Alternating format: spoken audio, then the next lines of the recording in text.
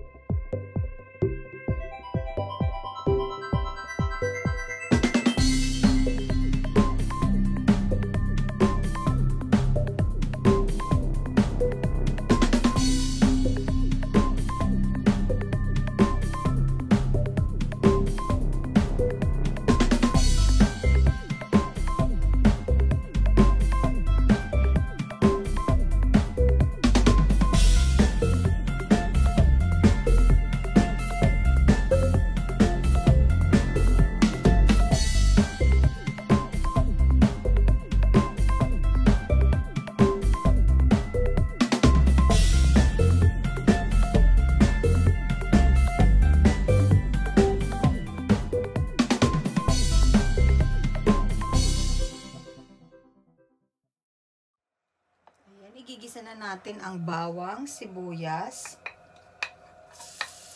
Mag-gisa na tayo. Mag-start na tayo mag-gisa.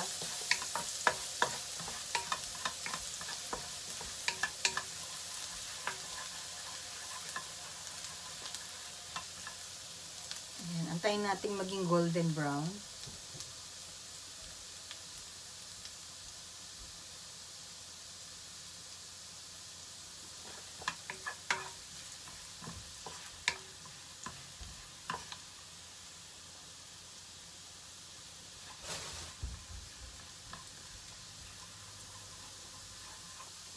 Ayan, tapos ilalagay na rin natin ang sibuyas.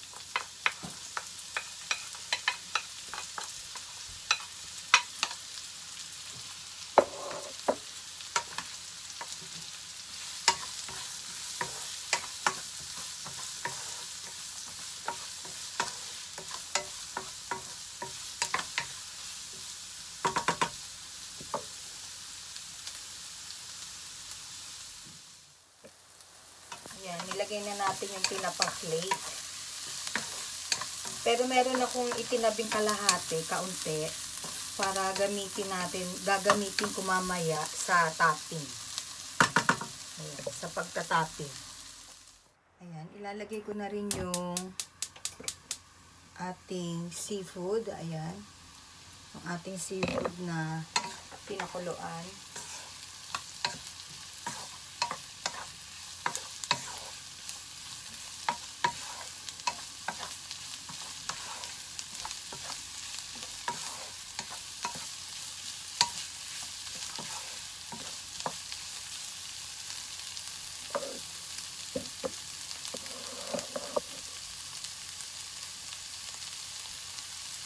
Ang ating tokwa or tofu.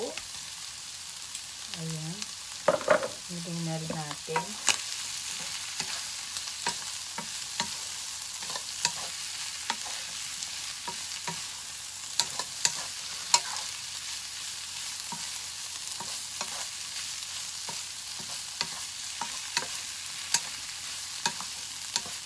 Ayan, yung tokwa, ko na yan, pinirito ko na yung tokwa. Tapos ilalagay na rin natin yung gulay. Ayan.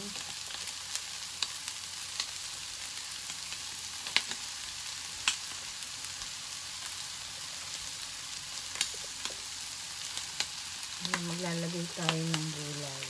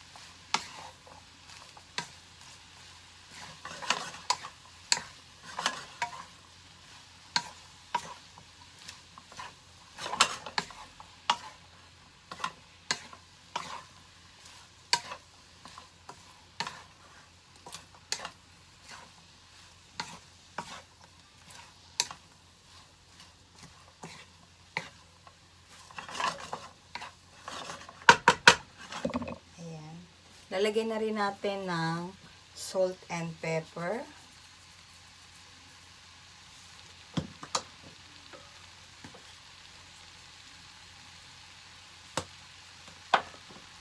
At black ground pepper. Ayan.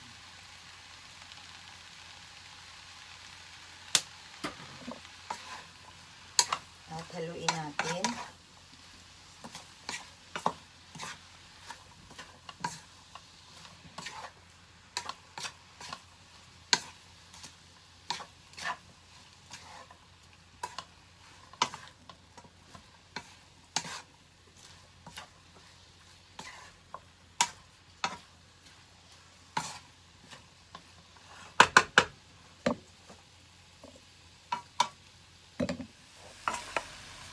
Ayan na, half cook na yung ating mga gulay. Kukuha tayo ng kalahating yan para sa toppings.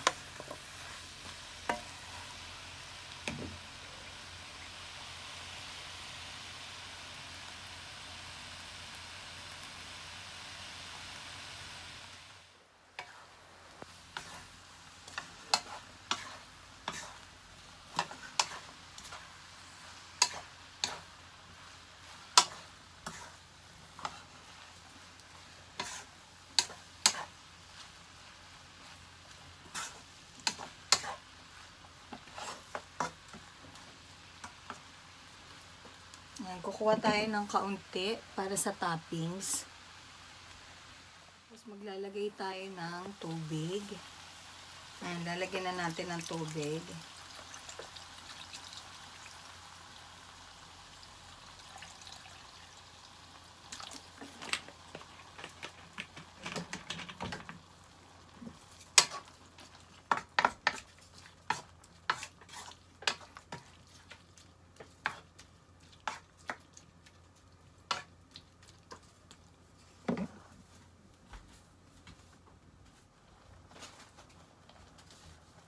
Lalagyan natin ng broth cube. Ayan, ng shrimp broth cube. Ayan.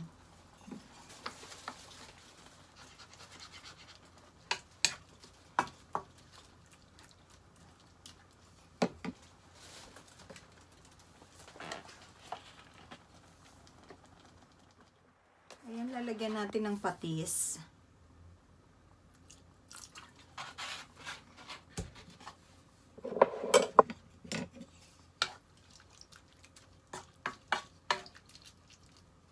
At yung ating palabok mix na pinunaw sa maligamgam na tubig. Ayan.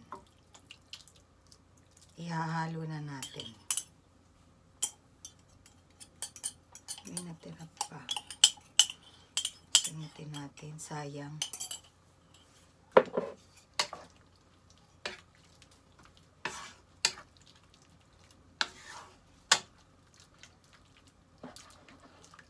Hintayin natin kumulo.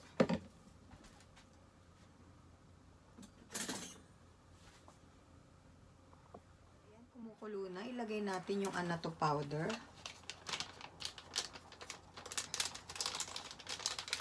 Ilagay natin ang anato powder para matunaw na siya. Ayan. Not sponsored. Baka naman. Mamasitas. Ayan, tunawin muna natin siya bago natin ilagay yung noodle ng palabok.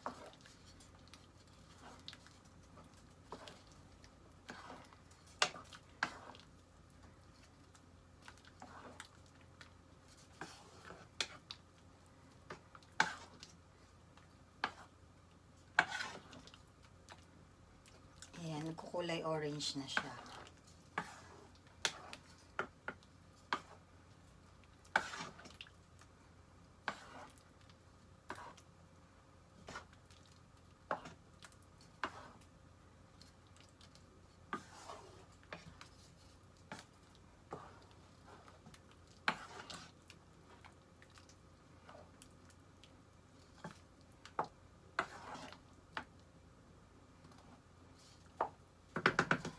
Ang ganda ng kulay. Pwede na natin ilagay ngayon yung noodle.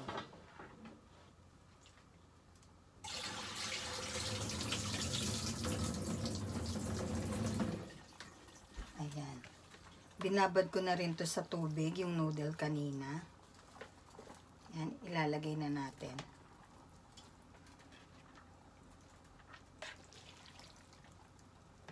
Ito ay 500 gram.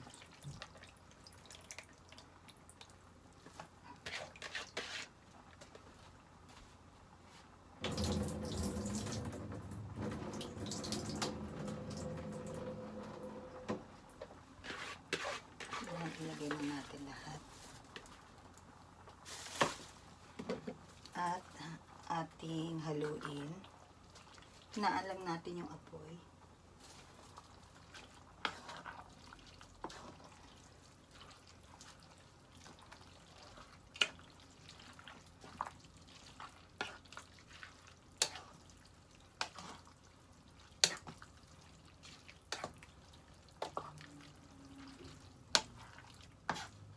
Ayan, eksakto lang dito sa aking pinaglutuan.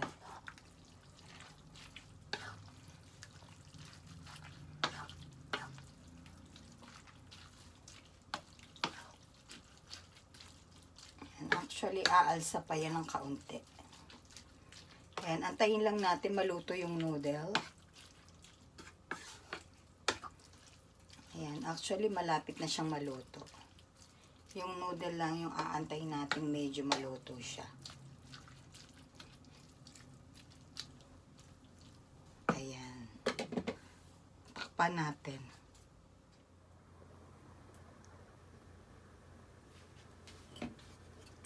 Antayin natin maluto yung noodle.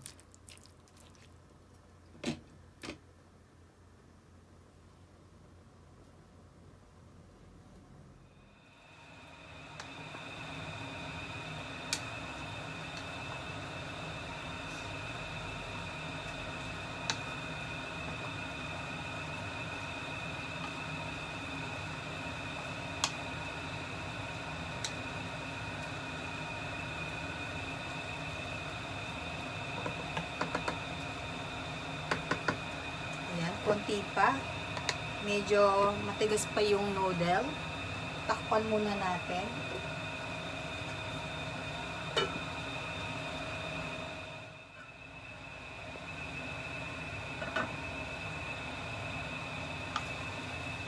Ayan na guys, almost luto na yung ating palabok. Ayan o, talagang na siya. Naging well blended na dito sa ating noodle. Ayan. At mamaya ipapakita ko sa inyo yung ating pag-a-assemble dito, yung kanyang mga toppings. Ayan. And keep on watching!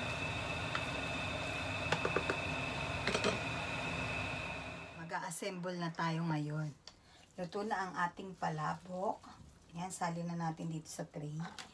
Ayan yung ating palabok. Ayan, bagong luto, mainit pa talaga siya. Umuusok pa.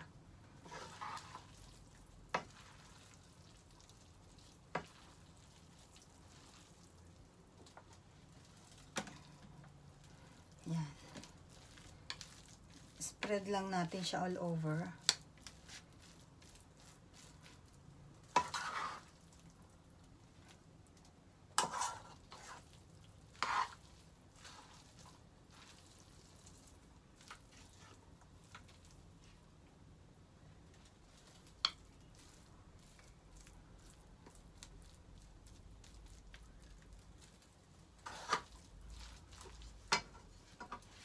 Ayan, tapos lalagyan natin siya ng tinapa sa ibabaw. Ayan, yung tinapa. Kalang ayusin natin. Ayan yung tinapa. Spread lang natin siya. Diba? Tapos yung tokwa. Ayan, yung tokwa.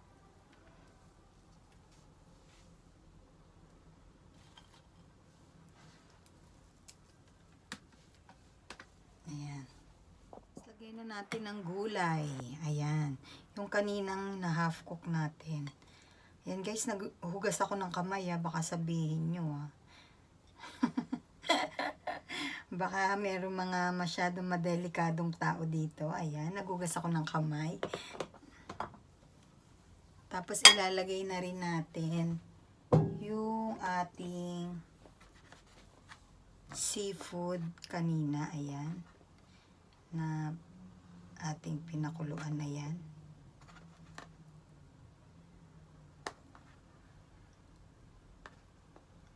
Ayan.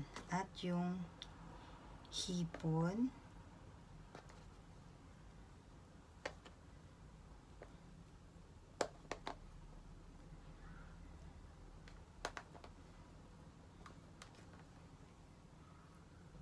Ayan, napakulo na natin yung hipon kanina.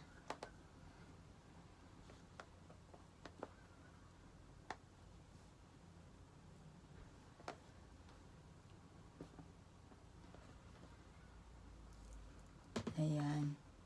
At syempre, hindi mawawala ang chicharon. Ayan. Ang ating garnish ng chicharon. Ayan. Ayan na natin. Pinipit ko nga to kanina. Buo to actually. Dinurog ko lang siya. Ayan. Dinurog ko lang sa ano. Ayan. Pinukpok ko siya para madurog. Ayan ang ating. At the last, lalagyan natin siya ng spring onion. Lalagyan natin siya ngayon ng spring onion. Ayan sa ibabaw. Spring onion.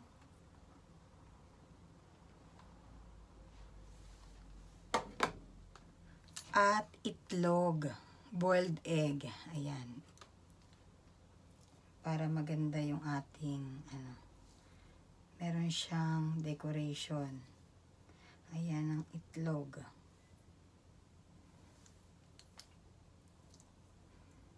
Boiled egg to guys. Ayan. Ang pangit pa nga ng pagkabalat ko ng itlog. Hindi naging maganda yung pagbabalat. Ano siya? Tuklap-tuklap. Ayan. Sa susunod magpapaturo ako kay Pobreng Byahera kung paano ba ang tamang pagbabalat ng nilagang itlog. Ayan. Alam ko master na to ni Pobreng Byahera. Yung mga itlog-itlog na yan.